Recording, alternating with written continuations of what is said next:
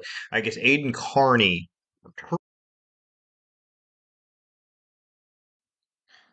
Hey everybody, Tonic here from Tonic and Sales. Well, I've got some grave information. It really sucks to report something like this, but Turtleboy is more well known, is actually threatening to kill himself.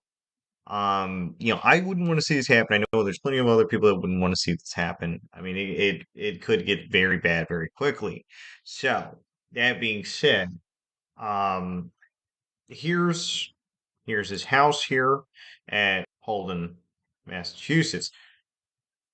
Uh, yeah. No, it's you know not good. Not good to see someone like this in this kind of condition. It'd be pretty tragic and terrible to see someone hurt themselves. I wouldn't want that. Here's this lovely front door inside of his house and everything. Look at that. Look at that, the Turtle Boy couch and everything. Um, yeah, yeah, no, this would be tragic. I don't want this man to hurt himself. I don't want him to kill himself. That'd be terrible. Right. So if you guys want to call a wellness check to Holden, Massachusetts, um, I mean, we just need to get this guy some help, right?